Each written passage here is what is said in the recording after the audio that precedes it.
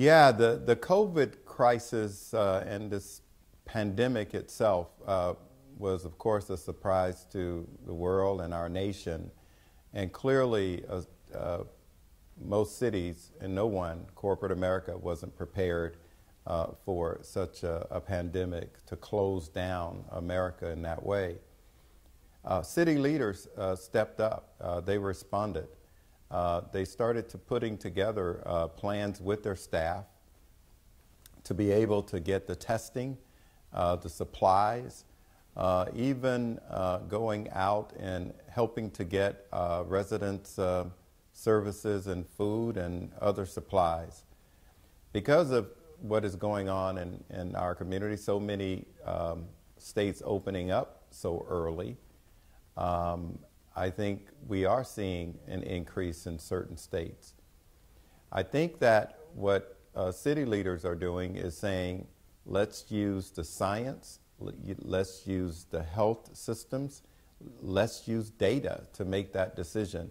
And clearly each city has a different response to it, but I will tell you, city leaders are stepping up. At the same time, there's this loss, I called it a two-way punch here, a loss of revenue and increased expenses because of COVID-19. And we're looking for assistance from our partner, the federal government, to deal with it. So it is still a major concern in our nation and with our city leaders. They are responding, but it is something that a lot of leaders are asking for assistance to deal with it.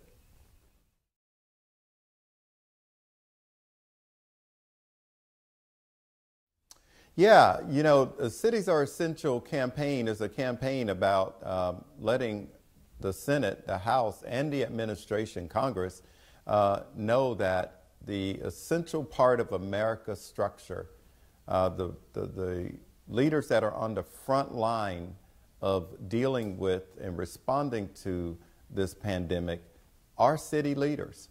And the essential parts of the services that our mayors and council members provide, the police service, the EMTs, the fire service, you may not think of summer programs as essential, but those are essential.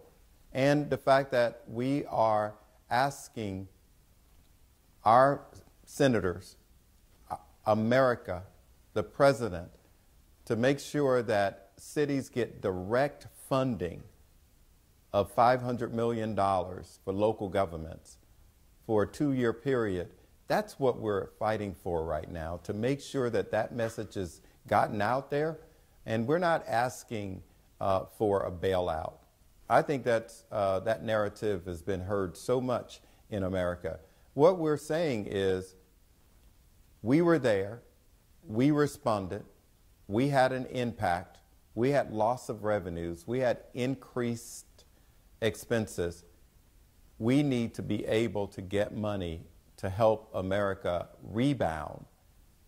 And that's all it is right now, because we first got to recover, rebound, and then we can get to the stimulus part.